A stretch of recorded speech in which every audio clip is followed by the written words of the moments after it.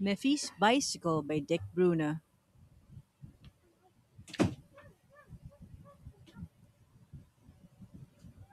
Later on, when I grow up, thought Miffy one fine day, I shall go riding on my bike. I do hope that I may. I'll cycle through the meadows where all the flowers grow. I'm very fond of flowers, and here you see me go.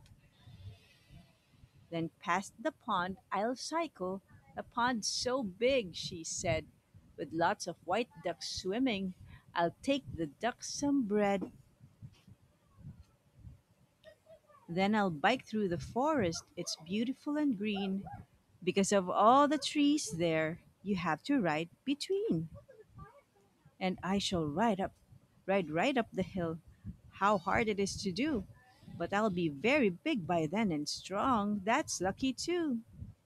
For right up the hill on the hill there stands a house all white and neat, and in it lives my auntie, Aunt Alice. Oh, who's so sweet. She is my favorite auntie. We have such fun, you see. Just look what we've been cooking, delicious buns for tea. But now I must go home again. It's getting late, you know. So I go racing down the hill. Whoopee! Just watch me go. But still, I must be careful or it will all go wrong. If I fall off my bicycle, it won't be fun for long. No, no, I'll cycle carefully. I'll be quite calm and sure. And back through all the pretty trees, you'll see me ride once more. Perhaps it will start raining. That's not so good for you. But biking when it's raining can be exciting too.